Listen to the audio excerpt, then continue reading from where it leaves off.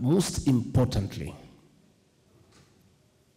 the diaspora people are critical in our economic development. Why do I say so?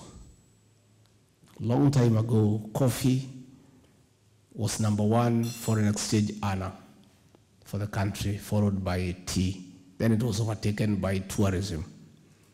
As we speak today, the remittances to Kenya from the diaspora bloc is #1 foreign exchange earner for Kenya. Ahead of tourism, ahead of tea, ahead of coffee. So, as I look at you here, I see money for my country. I see hard currency. And that is why we want a conversation. Because you people are not going to live here forever. You will not live here forever. This place is good. Even looking at you, you look nice, you look beautiful, you look okay. But east or west, home is best. Through the State Department of Diaspora, we want a conversation on how government can guarantee investments back home for people in the diaspora.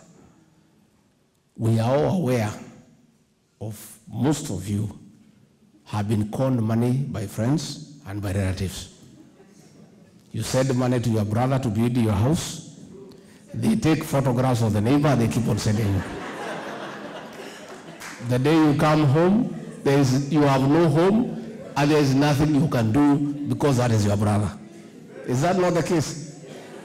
So we want to create a diaspora fund guaranteed by the government, similar to treasury bonds and treasury bills, where the people of diaspora can invest back home and you earn interest and good interest, so that as you come home, your savings are intact.